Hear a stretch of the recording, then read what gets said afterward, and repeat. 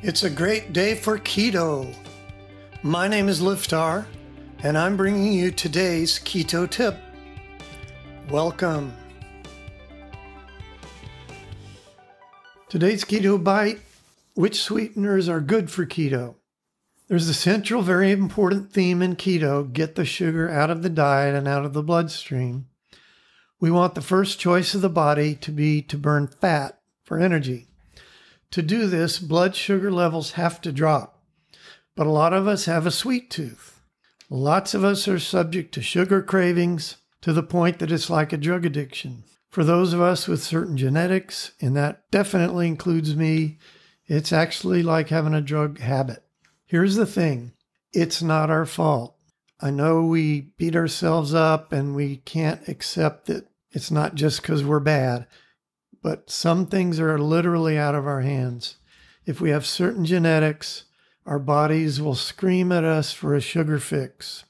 To help us get through the day, many of us chase this sensation of sweet on our tongue. It gives our brain a feeling of well-being for a very short time. Then we feel bad and start craving again. It sounds just like a heroin addiction, and it acts a lot like that in our brain. Keto does allow for certain sweeteners, but only the ones that don't create a reaction in the pancreas and in the brain. Here are the sweeteners that are okay. Number 1, stevia.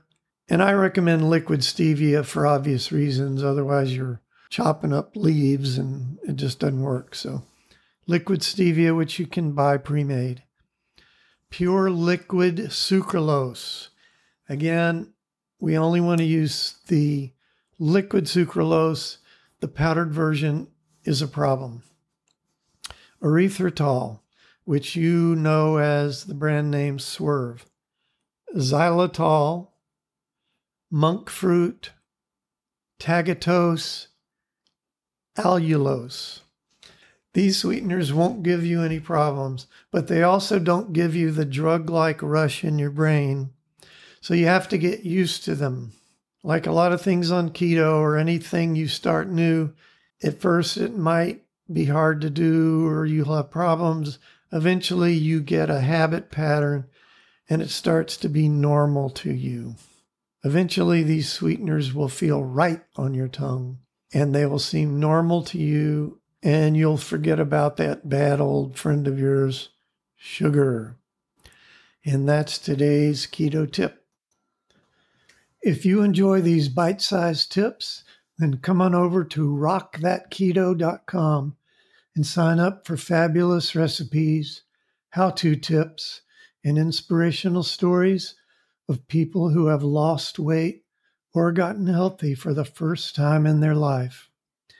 If you're ready to dive in and start losing serious weight, we have a foolproof 30-day plan all laid out for you. You can start losing weight today. Come on and check us out at rockthatketo.com, and we'll see you next time.